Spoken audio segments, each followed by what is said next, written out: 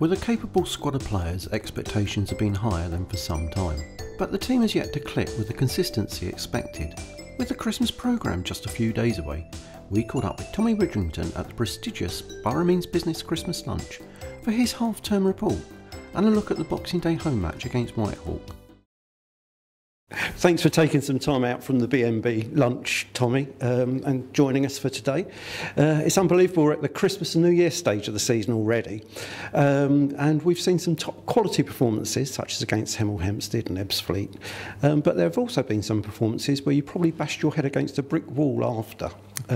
So overall, how would you characterise the season so far for the sports? Well, to get to Christmas and having not played the halfway point yet in the league is a little strange, and ultimately Christmas itself isn't as busy as it has been in other years, but with Christmas falling at the weekend, it's probably a little bit of respite. We've had a lot of knocks and niggles and issues as to why people couldn't play over the last few weeks, and I think that's sort of been a little halted our momentum a little bit, if you like, but in general, I think the way we've tried to play the game, particularly at home, has been entertaining, it's been fast, it's been goal scoring, and there's only 5 games out of, I think, 29 altogether that we haven't scored a goal in, and 2 of them we didn't lose.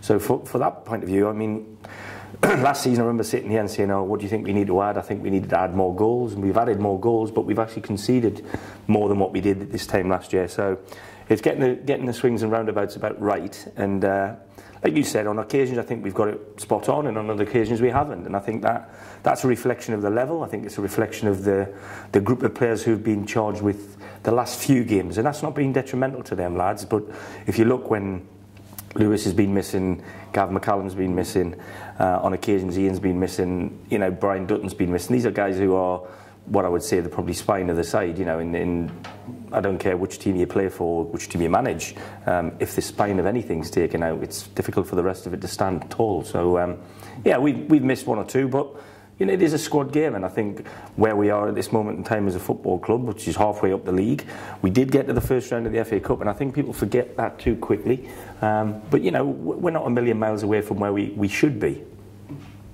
I mean, you're certainly right.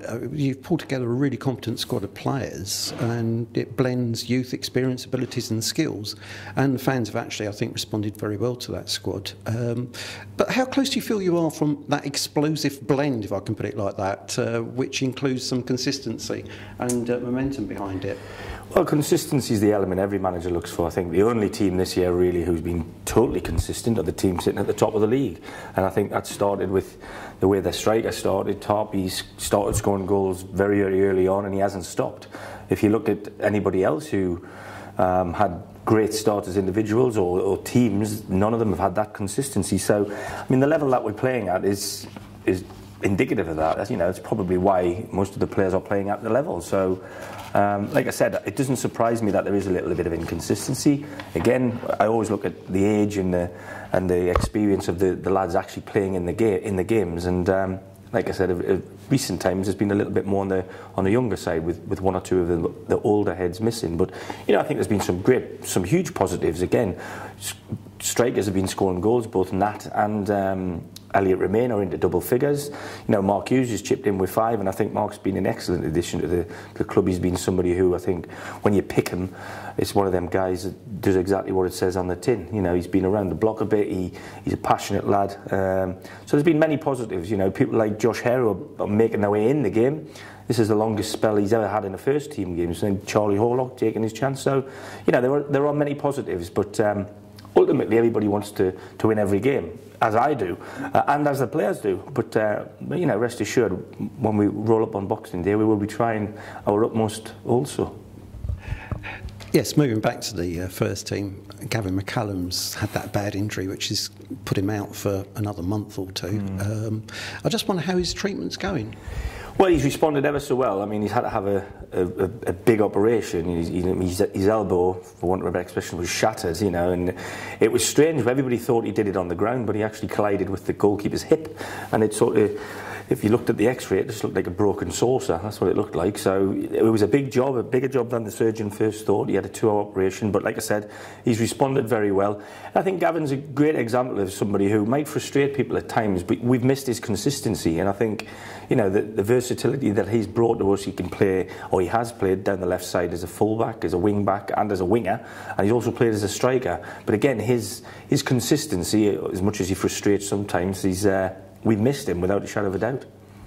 Yeah, and moving on from Gavin, Charlie Horlock's been given a great opportunity, a big opportunity, and it is a big responsibility for a young goalie. How's he responding to that responsibility? Well, we think he's responded very, very well.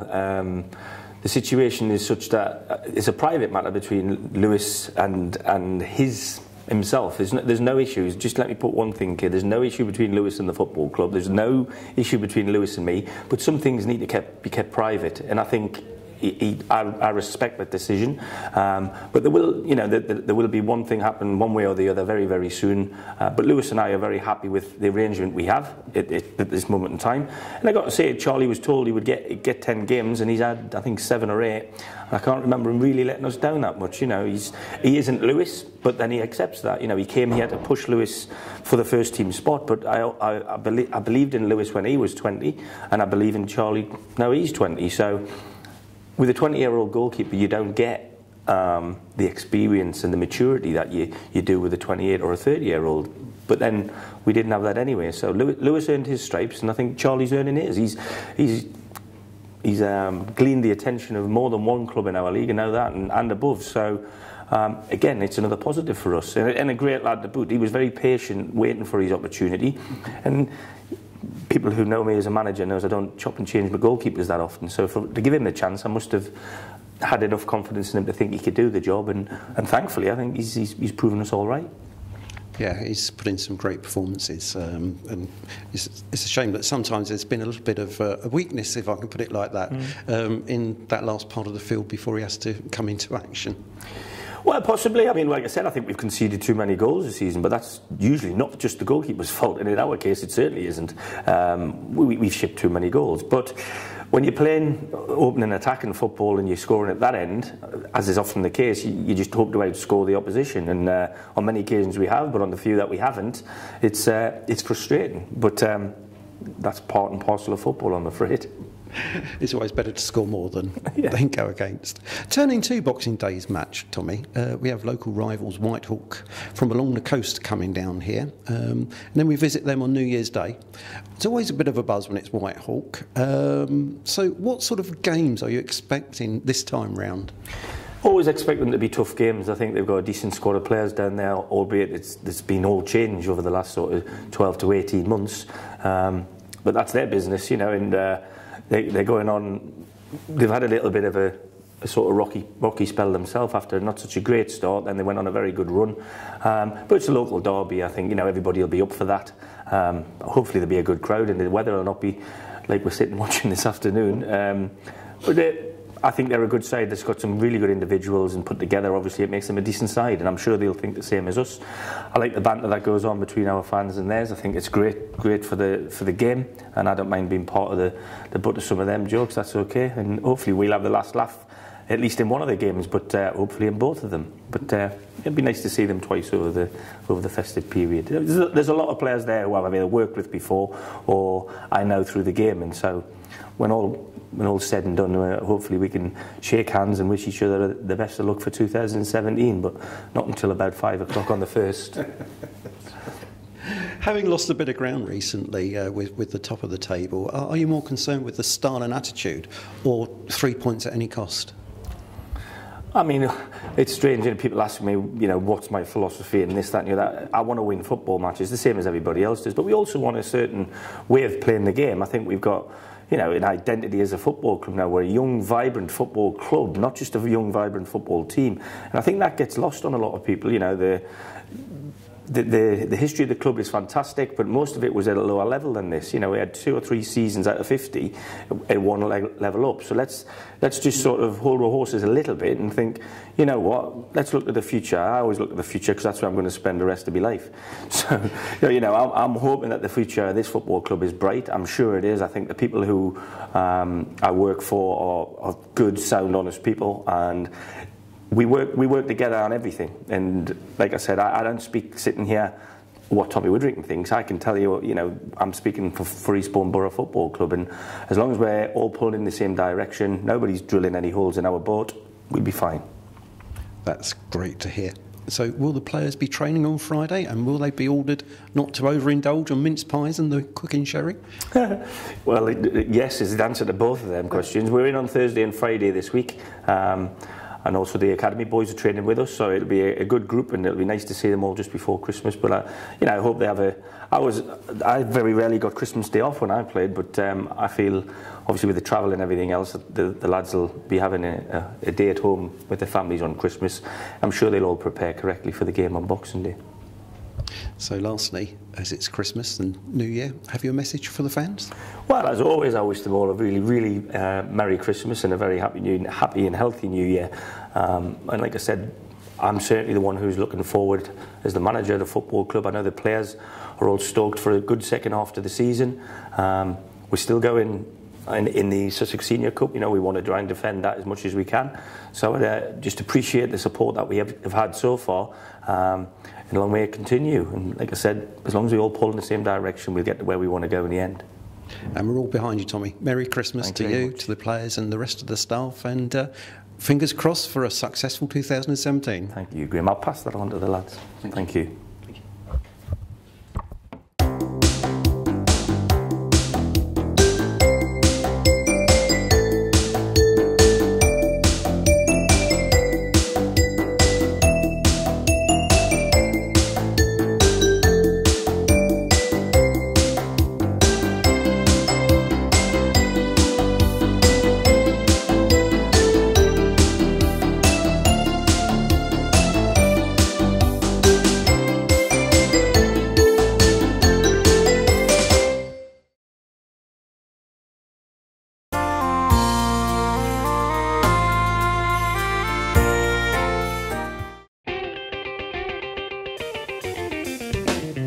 We identified this area, which was held by the council, for playing.